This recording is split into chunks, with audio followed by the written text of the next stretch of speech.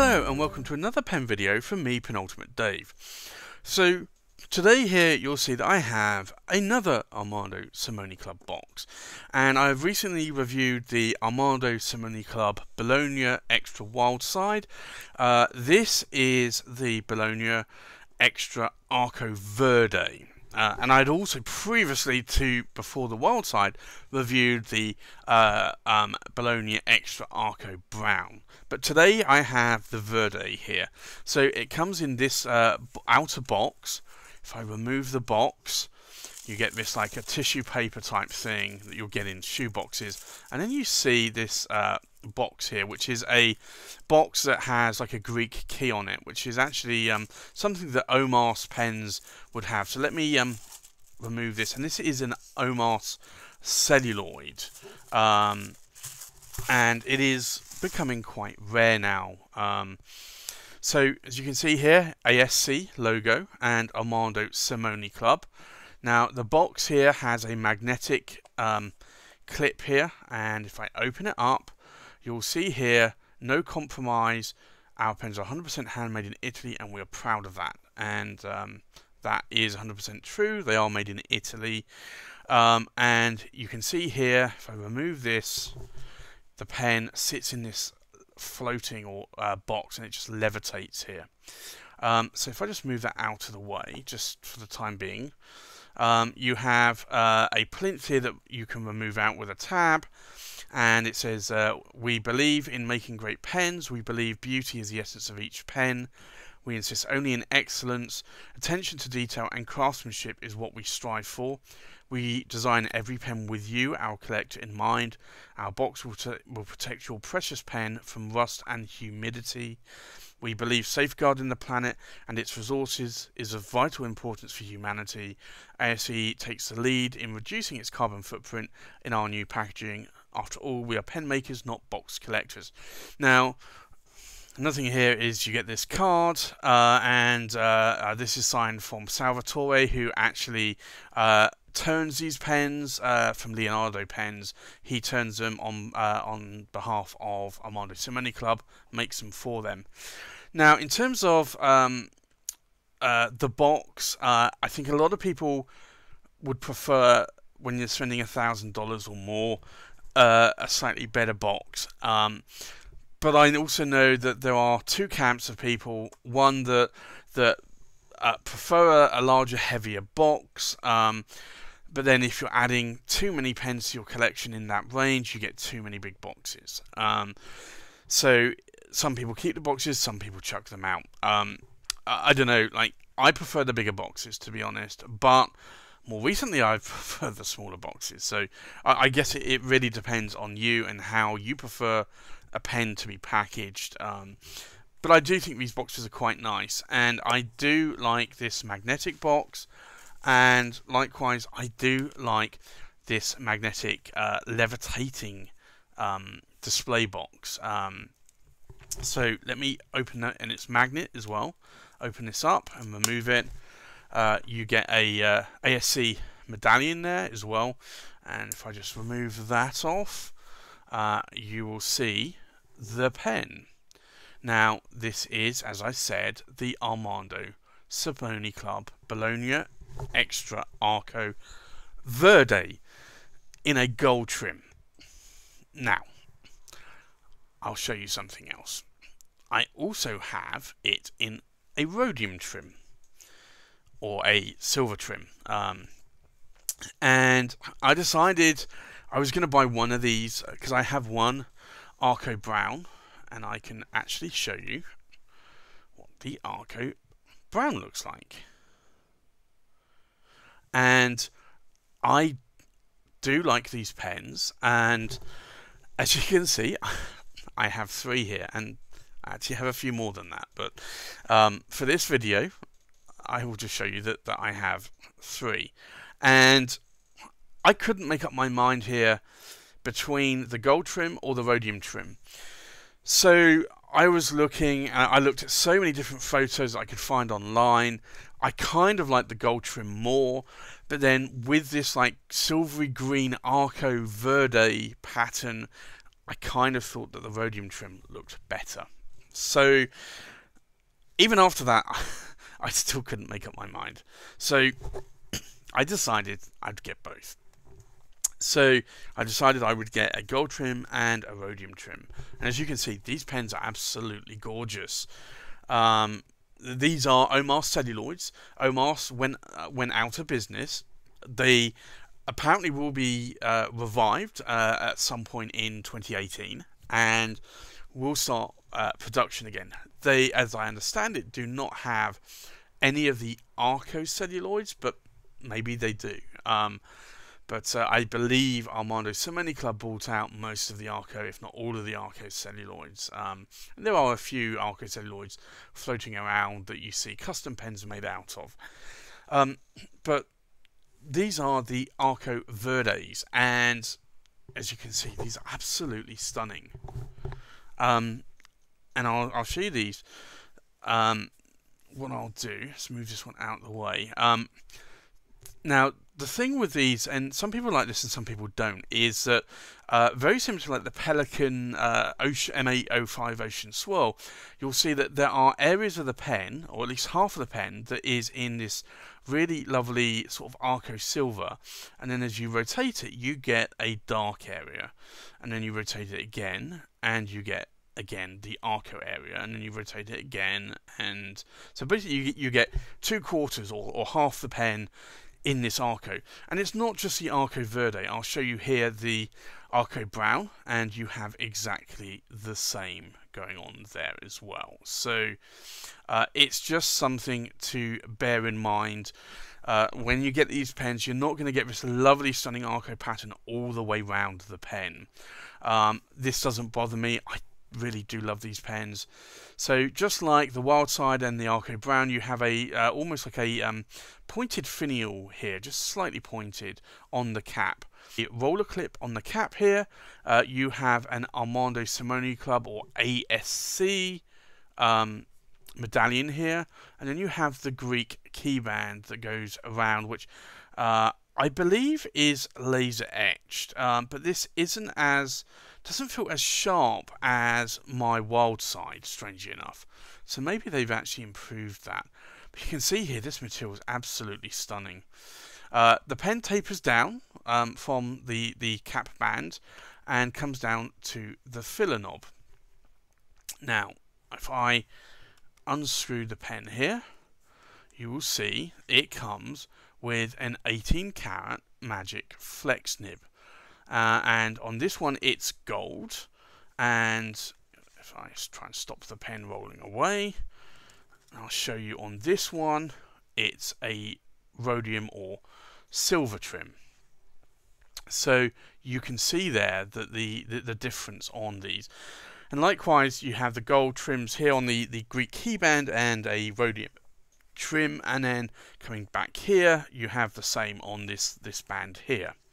So in terms of filling the pen, I will show you how you do that. What you do is you unscrew, and it's got some very long threads here, as you can see here, and you pull out this piston here, and what you do, and I'll show you if I unscrew this, this is what it looks like inside. You have a brass fillet here with a sack. So what happens is, and again this is a lot of threads, but what happens is you pull this out, you submerge this into your bottle of ink. Now there is a hole here in the knob, in the filling knob, so you put your finger over that hole and you press this down. That creates a vacuum inside the sack. You let your finger off, and that vacuum pushes the air out, and it sucks the ink up into the pen. And that's basically how you ink it. And likewise, if you want to flush the pen out, you do the same thing, but instead of putting the pen in a bottle of ink, you put it in a glass of water.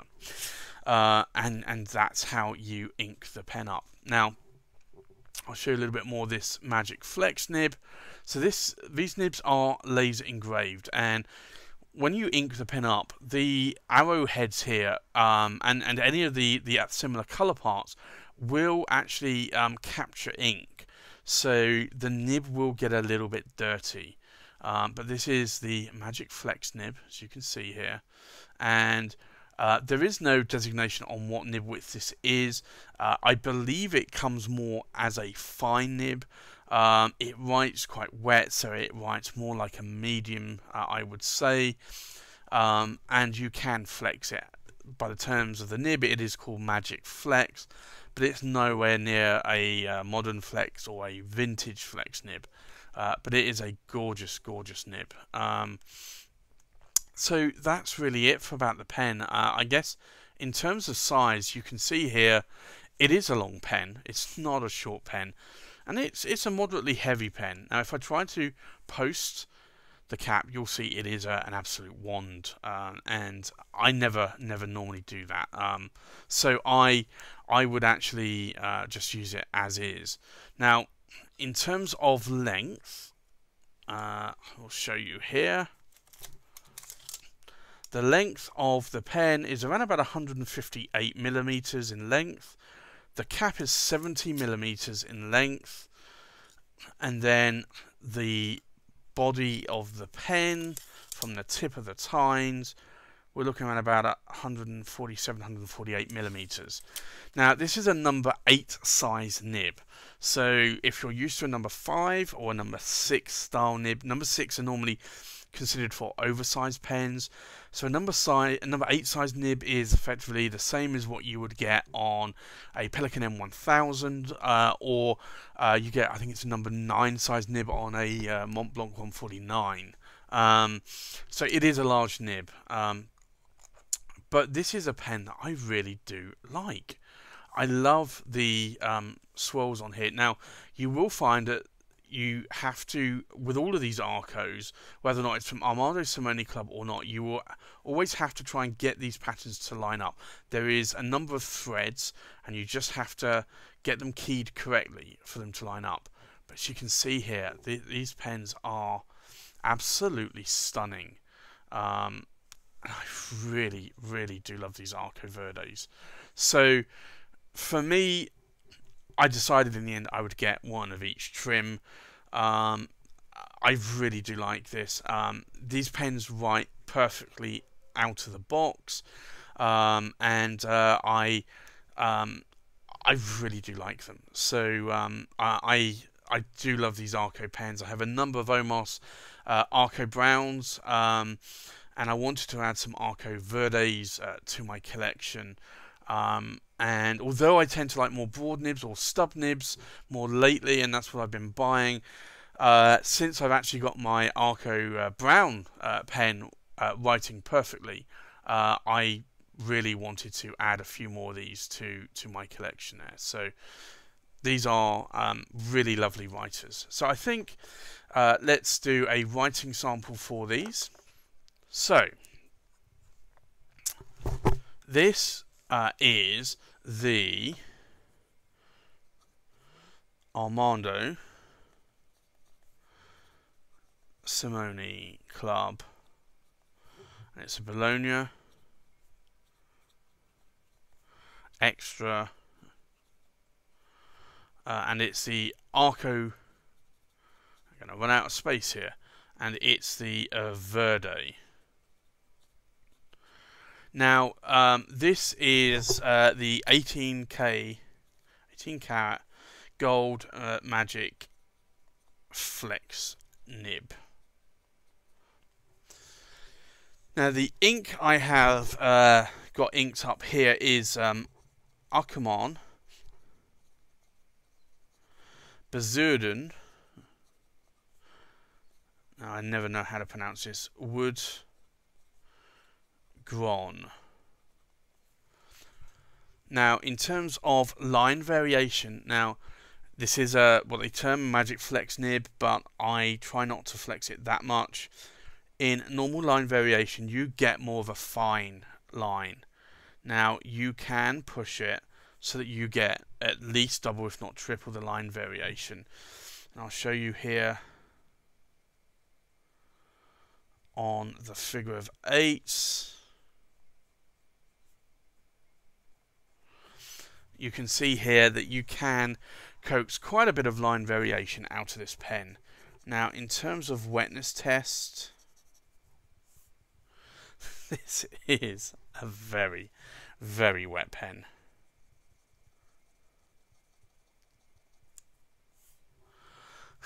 You can see there. This is what I would call a tsunami nib. Now, you get dry, you get wet, you get very wet, you get fire hose, and now you get a crazy tsunami nib. So that, as you can see, is a very wet nib. Now, just to show you how wet this is, I am going to smudge all of that ink. That is how wet this nib writes. So there are plus sides. The nib actually feels really smooth when you're writing on the page. However, if you're writing in a notebook, you are obviously going to have problems with having to wait for the ink to dry. Now, I would much prefer a wetter nib than a dry nib nowadays, but this obviously depends on how you feel. These are absolutely lovely, stunning pens, and I am really, really glad that I was able to add these pens to my collection. For me, these are beautiful, beautiful specimens, and I really do love them. I think Armando Simoni Club, and I think Salvatore, who turned these pens, has done them real justice, and I really do like these, and I'm glad that I also have previously the Arco Brown version of the pen, and just before I picked up the Arco Verdes, I added the wild side. So now you can see here I have all four pens. Do I like these pens? Yes, I do. I do like these pens a lot. I wouldn't have bought these four finishes in this pen if I didn't like it. My initial experience with the Arco Brown wasn't a great one. I had a nib that wasn't seated properly, and the tines, because of that, were misaligned. I had the nib replaced. The nib wrote pretty well, but not spectacularly. In the last 6 months, more so the last couple of months, I've actually managed to improve it to the point that it writes spectacularly now. The other nibs here, I've not had any problems with, and these are really, really nice pens. So, thanks for watching. Please like, comment, subscribe, and I'll see you on the next pen video. Bye-bye.